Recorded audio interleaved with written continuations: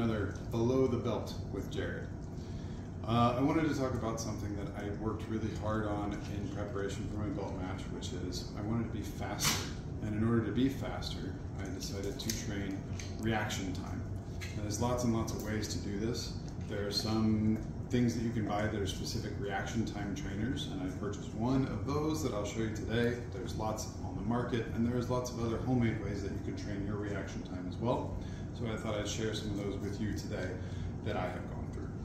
So the reaction time trainer that I purchased is called the Blaze Pod, and it comes with these 4 pods, right, that you can put on the ground or wrap around a bag or hang on the wall. And what you do is you'll go through and you'll tap it in either with a specific color or in a specific sequence as quickly as you can when they light up, and you can track your results on the app that comes with it, and it will tell you how many milliseconds your average and each hit, and whether or not there were any outliers or errors or misses and things like that.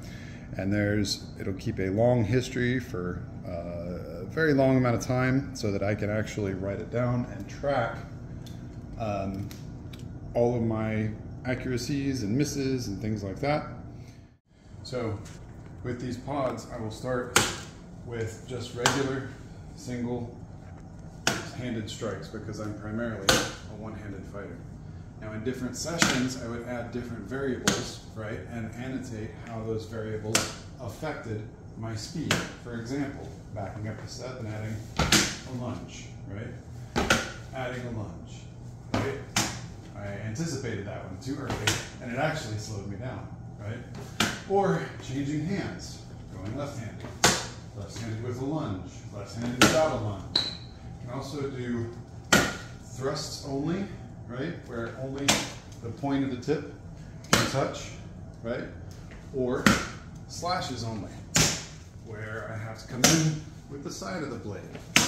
And I can also change up my stance by saying I have to go diagonally offline with the target before I can gain a strike. And every single time I add a variable, I will do a full session or 3 with that variable and write down my times and how many times I missed and compare all that in a spreadsheet so that I can see how movement and different handedness and thrusting versus slashing and all the other variables that I'm including in my fights affect the timing of my strikes. That's what this reaction time training is for. You can also use the Blaze Pods to help train you to get offline and to take side steps and diagonal steps when striking. For the more linear fighters that feel like it's just straight in and out, this can give you a distinct advantage being able to move left, right, forward, back. You can even set one of these behind you and be able to train the quickness of your retreat step instead of just your lunges.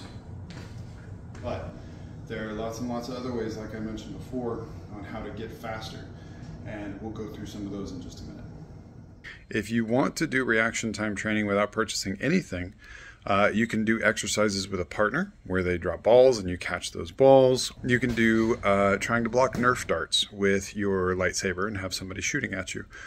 You can even get an app on your cell phone that is a specific reaction time trainer, either in an app or a browser. I just don't recommend hitting that with your lightsaber. You probably want to do that with a finger. But there are lots and lots of different ways to be creative and to train your reaction time. All right, so as always, these are just some things that I do that worked for me, and some different variations on what it is that I did that I'm offering up in case it's helpful for you. If it's not helpful for you, but something else is, will you let me know in the comments? If it is helpful for you, but you had to change something or tweak something, let me know in the comments, because everything that lifts us up lifts each other up. We all rise together.